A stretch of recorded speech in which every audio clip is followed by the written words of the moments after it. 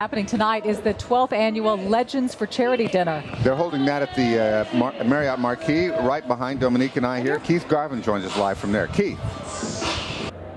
Hey there, Bill, Dominique. Yeah, we're inside one of the ballrooms here at the Marriott Marquis, and as you mentioned, this is where they were holding the annual Legends for Charity dinner. And let me give you a look behind me. Take a look at this crowd. Inside the crowd includes the likes of legendary Hall of Fame QB Archie Manning, sports personalities like Dan Patrick and Mike Tirico, and also former NFL coach Dave Wannstedt.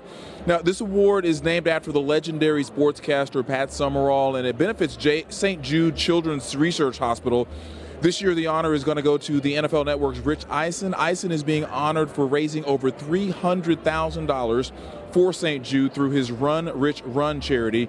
The Pat Summerall Award is given to a national broadcaster who contributes to the field of sports, and this year that award is going to Eisen.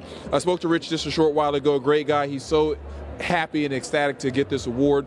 He told me that over the years he has emceed this event on a number of occasions, and he is just so happy to be the honoree of this award this year. A lot of big names here to help him get that honor. Reporting live from the Marriott Marquis in downtown Houston, Keith Garvin, KPRC Channel 2 News. That's pretty special, Keith. Thank you.